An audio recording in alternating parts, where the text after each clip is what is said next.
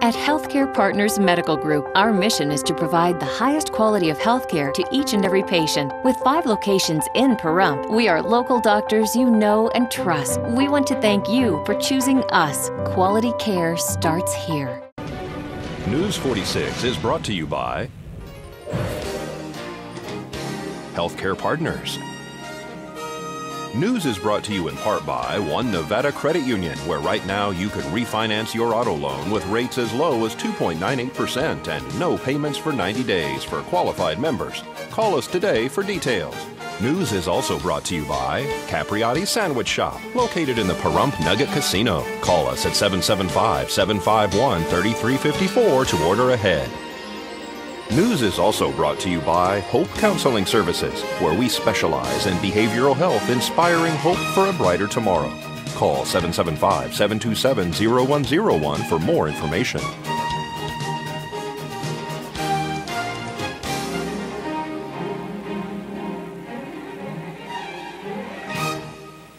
Tonight on News 46, a body is found in the desert.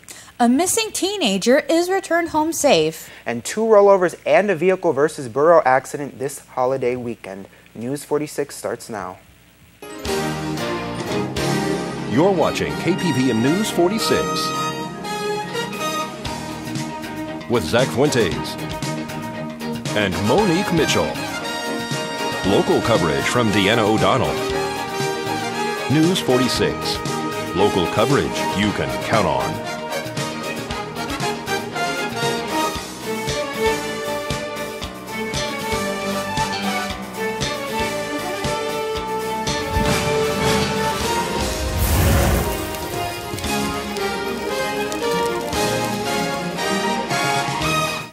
And good evening. It's Tuesday, September 4th, 2012. I'm Zach Fuentes. And I'm Monique Mitchell for News 46. The body of a 49-year-old man was found in the desert off Basin and Banovich Friday night.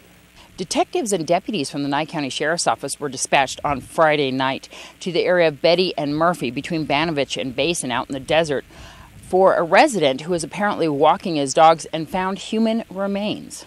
During the subsequent investigation, the deceased person was tentatively identified as 49-year-old David Edward Pucci of Pahrump, although final confirmation is pending a DNA analysis. The circumstances and cause of his death are under investigation, as is the reason why his body was found in that particular location several miles from his home, which is apparently located on Greta Street. This is an active investigation. Further details are being withheld. Detective Michael Eisenloffel and other deputies were in the area the majority of Friday night until the mortuary removed the remains. They returned once again on Saturday morning to further investigate the area in the daylight.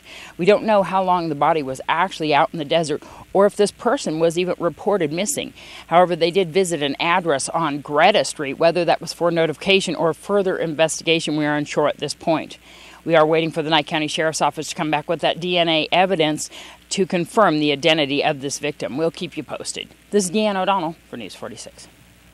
And anyone with information about David Pucci and or pertaining to this case is urged to contact Detective Michael Eisenloffel at the Nye County Sheriff's Office at 751-7000. And a 17-year-old Henderson teen, Melissa Duran, was returned home after being held captive for 21 hours.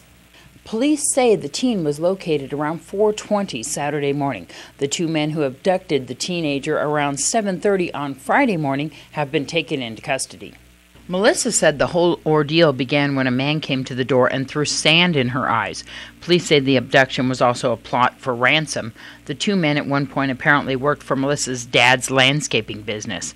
After a multi-state Amber Alert for her and a vehicle used in the abduction, police say the vehicle was located after it was set on fire in the Sunrise Mountains. The vehicle registration led police to an address at an apartment complex on Flower Street near Eastern and Stewart. Melissa said she was grabbed and placed in the car and blindfolded by 2 men who police identified as 25-year-old Alejandro Sanchez and 30-year-old Cesar Sanchez. After arriving at the apartment complex, Duran said the men tried calling her parents and asking for a certain amount of money. The 2 men who are suspected of abducting Melissa were in court this morning as Melissa was returning to school. Alejandro Manuel Sanchez and Cesar Sanchez face multiple charges. There's also said to be an immigration hold on the men. Melissa said that she was considering a career in law enforcement, and this incident has pushed her even more so to do it. This is Deanna O'Donnell for News 46.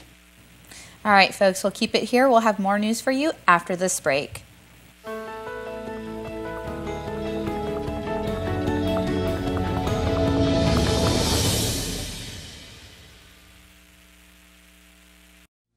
Join us at the Pahrump Nugget Hotel and Casino with the #1 gaming experience and entertainment. The Pahrump Nugget has the #1 dining experience at Stockman Steakhouse, Golden Harvest Cafe, and the Gold Miners Buffet. Come get your game on at the Pahrump Nugget Hotel and Casino.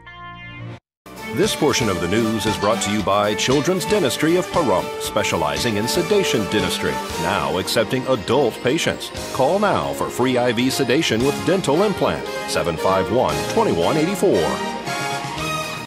And welcome back. One man was transported after flipping his truck on Dandelion near Idaho Street Sunday afternoon. Tonight's accident report is brought to you by Stovall & Associates. Don't expect insurance companies to have your best interest in mind. Stovall & Associates cares. Let us help you if you have been involved in an accident.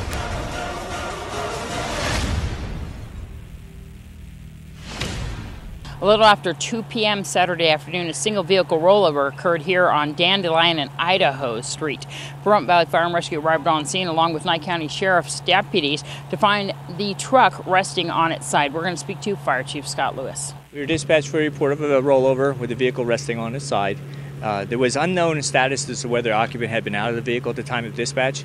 Upon my arrival, in fact, found the accident as described, with the vehicle still remaining resting on its side. A number of the people that were on scene indicated that the occupant was still inside the vehicle. Upon the scene assessment, we found in fact that there was, and he was unable to egress on his own. So we upgraded the assignment to a rescue, bringing the heavy rescue and 2 ambulances and an engine company. Upon assessment, we then completed a modified roof removal, allowing us access to both the patient, and number 2 is to allow us to safely remove him from the vehicle. He was thus transported to the scene by Medic 3. You stabilized the vehicle. Absolutely, the vehicle needed to be stabilized in order to complete the evolutions. Upon our arrival, we found that someone had opened the door on the top, which added a little bit of the dynamics to the extrication, but we worked around it, and the extrication was successful, and the patient was removed. One occupant? One occupant. And do you know if he was seatbelted in? Unknown status at this point. Nye County Sheriff's deputies have blocked the roadway. Is there any further that you guys will be conducting here? No, we're actually going to be remaining on location for a small fuel spill, and also just to wait to make sure the vehicle is uprighted safely. And he was transported locally? The best of my knowledge, he's going to be transported locally, yes. The family of that driver and only occupant arrived on scene here. It happened to be Judge Robert Lane's father who was injured in this accident. He was once again transported to Desert View Hospital with injuries he sustained. This is Deanna O'Donnell on Dandelion and Idaho Street for News 46. And Nye County Sheriff's deputies suspect that the driver of a passenger vehicle may have been driving under the influence when he rolled his vehicle into a garden on Pahrump Valley Boulevard Saturday morning. A single vehicle rollover occurred on Pahrump Valley Boulevard near Thousand Air in the early morning hours on Saturday morning. Nye County Sheriff's deputies and Pahrump Valley Fire and Rescue were dispatched to the area where a vehicle lay on its roof in the garden area near a home facing Pahrump Valley Boulevard. According to reports, the male driver and only occupant of the car walked down to a local gas station to report that he was ejected from a vehicle and that his shoulder was injured. Upon arrival, Pahrump Valley Fire and Rescue found that the man needed further medical care and ordered him to be airlifted via Mercy Air to UMC Trauma Center in Las Vegas. Deputies ordered a blood draw on the man to ascertain if he was under the influence. Apparently, the man was released from the hospital the next day.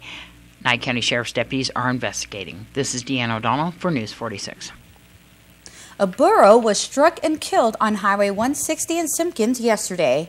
Approximately 3:30 a.m. Monday morning, a vehicle versus burro accident occurred on Highway 160 near Simpkins. Nye County Sheriff's deputies responded to the scene.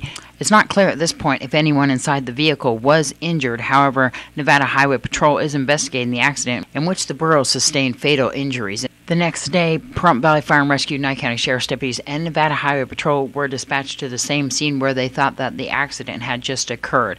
Apparently, the driver of the vehicle had left their vehicle on the roadway and did not have it towed away. Nevada Highway Patrol is investigating this accident. This is Deanna O'Donnell for News 46. And folks, keep it here because we'll have more news for you after this break.